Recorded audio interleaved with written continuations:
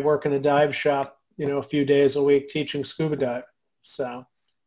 So it sounds like you've always had your hand on something or exploring ideas. Where do you think that comes from? Because that's not, you don't always see that. So were there people around you that owned their own businesses?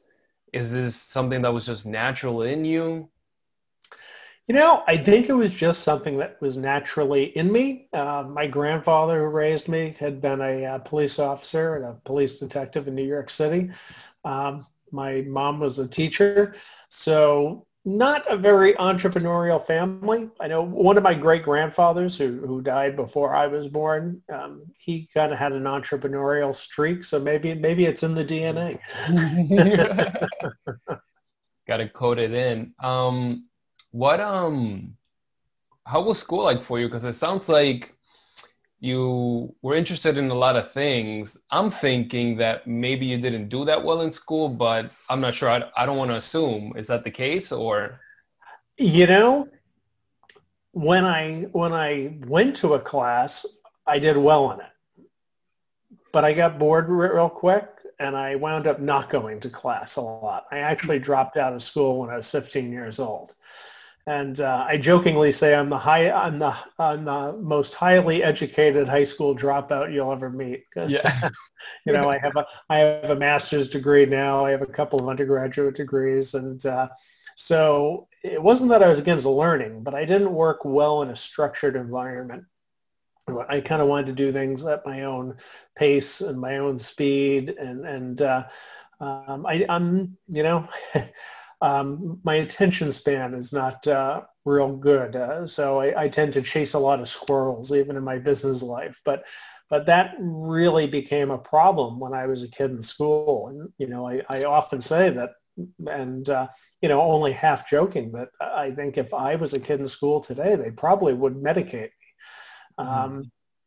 But I think just having those ideas and being all over the place got me to where I am. So I certainly don't regret it. I had a lot of great experiences after dropping out and bouncing around. I worked as a mechanic on a Formula car race team for a while. I was a firefighter in New York. I got to dabble in all kinds of stuff, and that in and of itself was an education.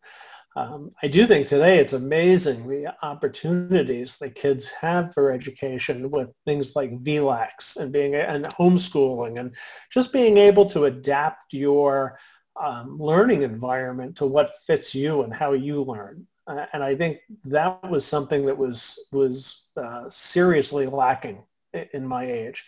I remember, matter of fact, I remember going to a teacher. I was failing an English class, yet I was doing all this creative writing on my own, and I brought her the books. And I said, this is what I'm doing. This is the writing that I'm doing. She said, well, it's not the lesson, so it doesn't count. And I just remember just shaking my head and walking out the door, and I was done at that point. It all works out, though. Yeah. But so it worked out for you, definitely. I mean, I think that not everybody has your story. So I'm hoping, we'll discover some of the why behind that in this conversation for sure, because, I feel that there are some people that do drop out and, they don't get, their whatever, they don't graduate out of high school, they don't get a degree. And it's almost like they feel bad for themselves and just kind of settle for whatever, some minimum wage job. Manny, I think the one factor that was always there, even when I dropped out of school, the things I did afterwards, the things that took me through the different career paths I've had, that, and the reasons that I've gone back to school and I continue now at this age to continue to go back to school, is I always had a tremendous amount of curiosity. And if there's one factor that I think you need to have to go through life and be successful, is you've got to have an innate sense of curiosity. When I left school, it wasn't because I didn't want to learn. It's because I didn't want to learn what they were feeding me.